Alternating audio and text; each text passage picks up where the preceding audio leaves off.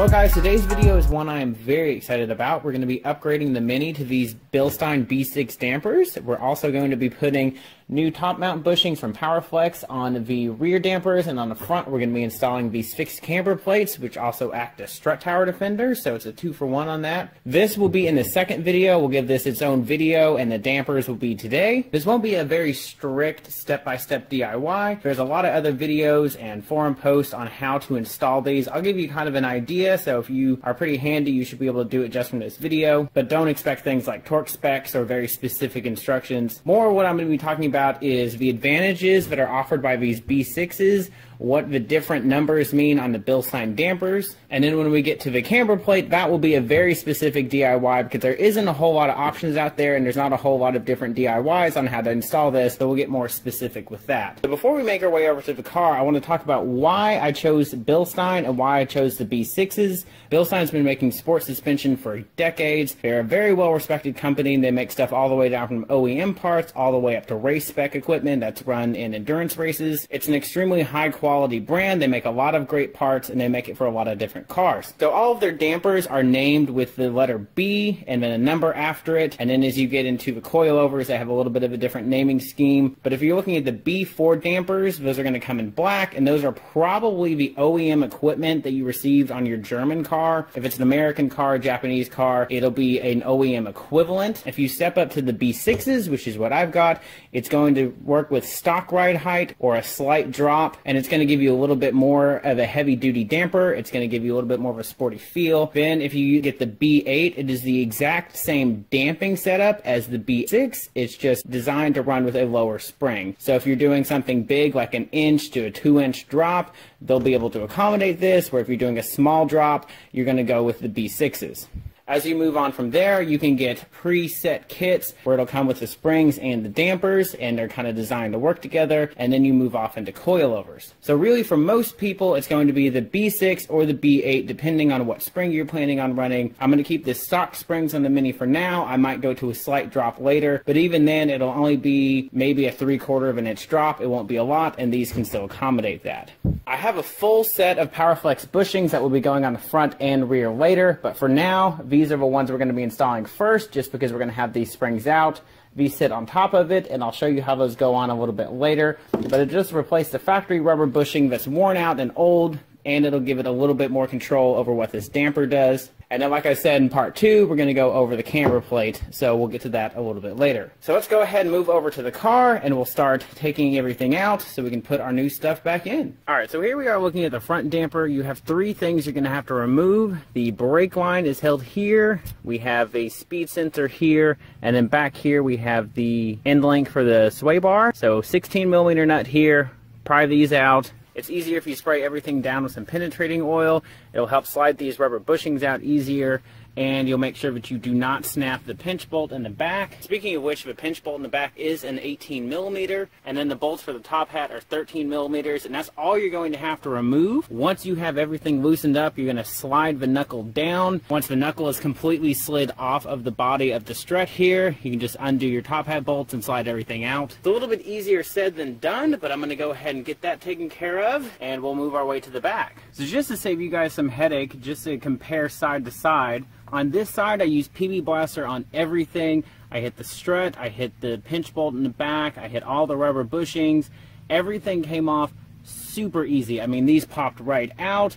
As soon as the pinch bolt is off, the knuckle, it was a slight push and it just dropped right off the strut. The other side, no PB Blaster. The pinch bolt broke and I had to drill it out and replace it with a different bolt and nut. So that was horrible. Don't even get me started on that.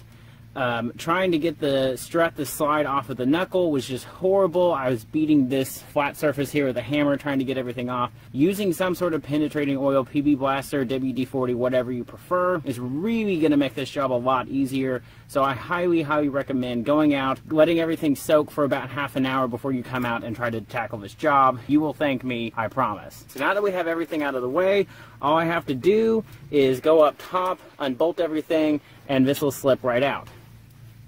And then we can go over to the bench, put the spring on the new strut, slide the new Bilstein strut back in, and we can go take it for a test drive. Okay, so we have our fully assembled strut. So brand new Bilstein strut.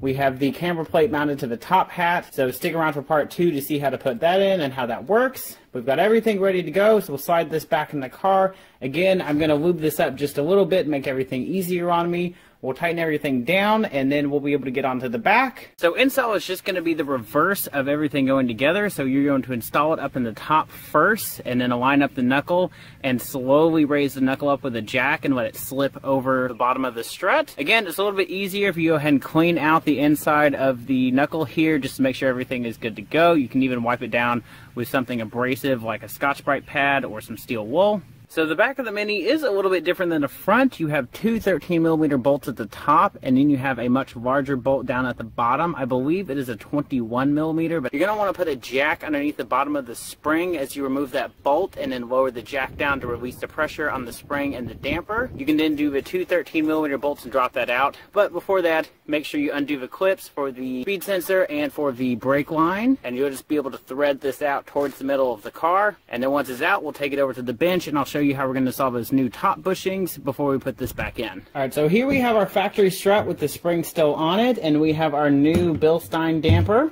And this is our PowerFlex bushing, which is going to sit on top here. So half of it goes underneath this little hat, and the other half goes on top. So we'll be pulling all this apart, and when we reassemble it, we'll be using this new damper, and I'll show you that process once we get this off. So the install process is going to be the reverse of everything you took off the stock damper. So you're going to have your rubber little spring isolator down here, the spring, the top isolator, this little top hat here, and then we have the, I guess, upper top hat. And what's going to happen is this larger bushing is going to slot in here in the bottom. You've got this little metal insert, and you're going to use the provided lube for. And then we're going to put the smaller one that sandwiches on top. And so what that's going to do is it's going to help give us better handling, because it's going to keep the strut from moving quite as much. The stock piece, I mean, is so squishy. I can just deform it with my hand, and think of how much pressure your car is putting on things like this. So what we'll do is we'll put some spring compressors on the rear, get this installed, and then we can put this back on the car, and we'll finally get to drive it.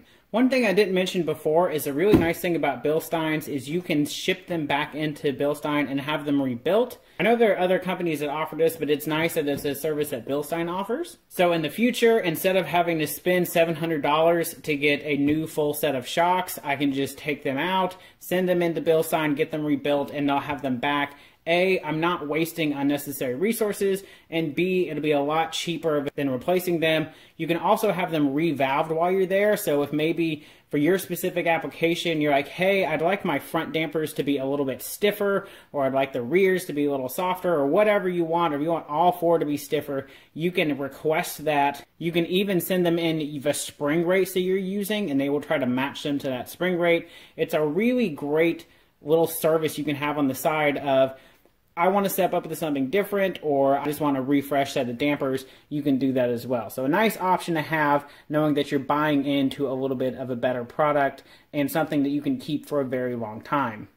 I was going to wrap up this video by driving the car around, but I found that that's a little bit more noisy, especially in this car, because it's not very quiet. So it might be a little bit more difficult for you to hear me. But I have loved these Bilstein dampers. I've had them on for probably 5,000 miles. I've done 2 track days on them. They handle extremely well. I think they're even a little bit more comfortable than the stock dampers, and they handle the stock springs extremely well. Both at Roebling Road and Atlanta Motorsports Park, they took some beatings. They went over curbs, no problem. You know, driving back and forth to work and school, they have been great. So I really have nothing bad to say about them. Of course, it's an extremely quality product. Bilstein has been making shocks for cars and race cars and all sorts of things for years. So they definitely know what they're doing. And of course, it felt like an extremely high quality product just holding it in my hand, looking at all the detail. It's a great product. I can't really say anything bad about it. It's a little bit expensive. You could step up to coilovers without spending too much more extra money, but I would rather have a really nice quality damper than kind of a budget coilover is my kind of thought process on that, especially for a street car, and especially one that I can get rebuilt for a very marginal cost and just keep using for the life of the car. So really, I can't think of any reason why you wouldn't buy them other than just the cost of getting them. They are a great product. It handles well. It's comfortable. And you know, the yellow dampers do look pretty cool, I'm not going to lie. So if you guys have any questions or comments about them, of course, feel free to drop those below. Hit that subscribe button, and I will see you guys next week.